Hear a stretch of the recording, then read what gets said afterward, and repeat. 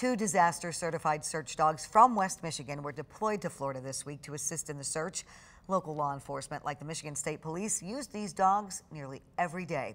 13 on Your Side's Nate Belt shows us how they work side by side with their handlers.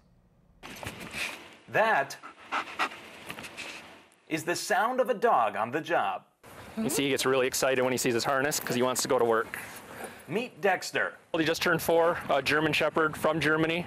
Search dogs like Dexter are used more often than you may think. I covered about 1,300 miles in my patrol car from down in Niles all the way up to Sault Ste. Marie last week. Let's go find her. Because of their extraordinary noses. He does things that we can never do with us. There's not technology. Technology fails, it breaks down. In cases like the building collapse in Florida, they can find people deep below the rubble. And we're talking down to the minute, a single drop of blood is the threshold that he's trained to. And depending on the situation, a dog may be trained to search for different things. One situation may require looking for a living person, another retrieving a body. Dexter is trained to find human remains, while his companion, Jager, who is also a German Shepherd, and we would use him to find live people, more of an air scent.